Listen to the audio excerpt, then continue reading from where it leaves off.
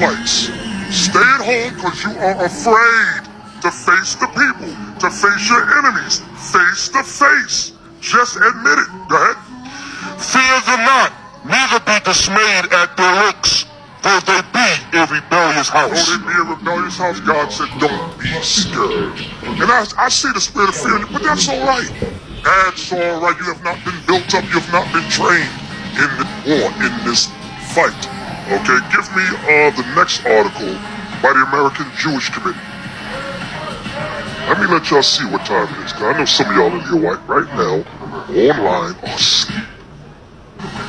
Jewish Committee, please. That's it.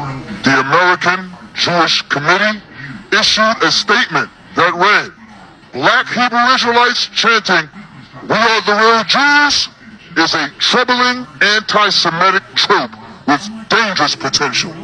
We cannot allow this supremacist ideology to spread and gain greater acceptance. This is why they blocking your YouTube videos. This is why they taking down our videos. And what else they giving us? They're going back years. Oh, we're giving you a strike for a video you put up 5 years ago. Are you kidding me? Then when we get 3 strikes, they say, oh, you can't put a video up for a whole month. So that's why y'all better get IUIC TV. Get the app where we putting all our videos up. I'm telling you, because once they shut us down, if you ain't in the street with us, that's it. Sayonara. Is that the word? Sayonara? The hell it is. Go ahead. Activist Avi Mayer tweeted, Jews will not replace us, and we are the real Jews are two sides of the same anti-Semitic coin.